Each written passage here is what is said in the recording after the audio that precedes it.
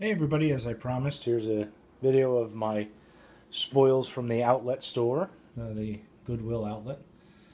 It's an interesting process. I'm sure if you've seen any videos about it, you'll know what I'm talking about. But everything is priced by the pound, and it's like jackals going after a corpse when new tubs come out. So you have to grab pretty quick and then assess what you've got. But I wanted to go over the clothes first just because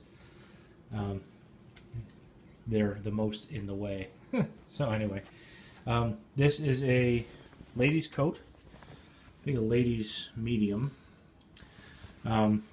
Still brand new with the tag on it, $22.99, and with a under a pound unit cost, that's 89 cents. This is Klein, and this is nice. I mean, this is a huge, look at that. Can't really tell because it's black, but this is a very nice, feels like wool with probably a polyester lining, but there's no rips or tears to the lining. It's got a little hood, very nice piece. And I don't think this was, so Tripler and company. But this is very nice as well. There we go, ER Tripler and Company. But that's another. This is probably a 3X, I would suspect, men's overcoat. What does that say? Take a look at some really nice stitching. Really nice work putting this together. So,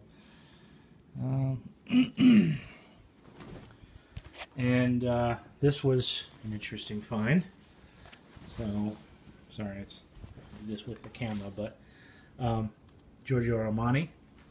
So, to find that is very, I thought, strange, but okay. People can throw away whatever they want. And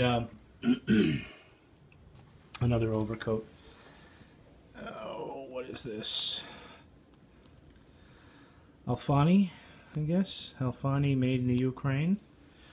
I don't know why nobody picked these up. These were sitting there for a while, but these should sell fairly well. I'm going to try pausing this and see how that goes, and then show you the rest of the stuff. If not, it'll be two separate videos.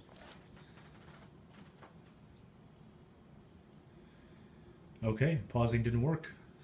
So I'll upload this one and then the other one shortly thereafter.